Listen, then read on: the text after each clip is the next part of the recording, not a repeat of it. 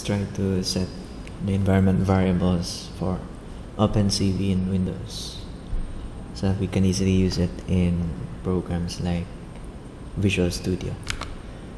To be specific, we're going to set the environment variables OpenCV dir, OpenCV library directory, and its include. So first off, we could search for environment variables, and this will bring us to the system properties.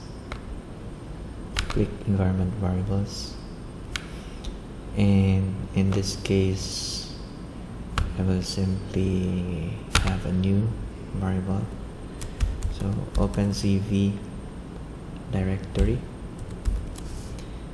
and this directory will be in my C drive because I downloaded the GitHub version, but that is not the directory. You should have built or compiled your OpenCV, and it will be in the install, or it will be in the 64-bit. I compiled it in the 64-bit release. Wait. So in my build,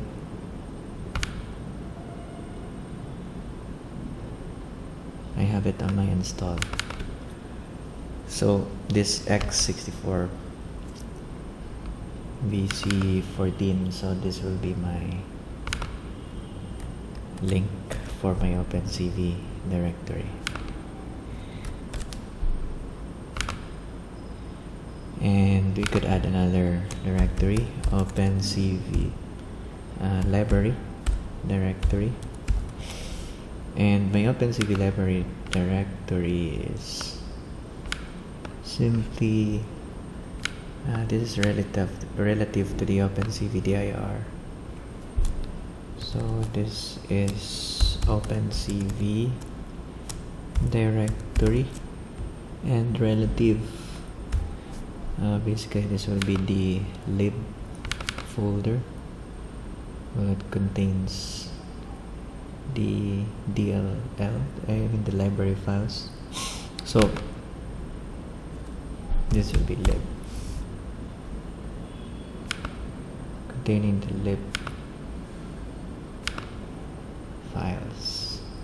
Finally, let's add the last one, so OpenCV, and this one is the include directory,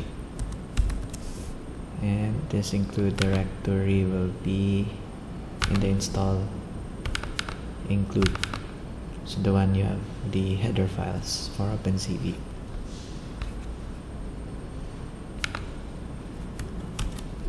And I'm good to go after this. Okay, so with that, we have already these OpenCV directories, and we could easily add them to our OpenCV program. So for example, let's open Visual Studio.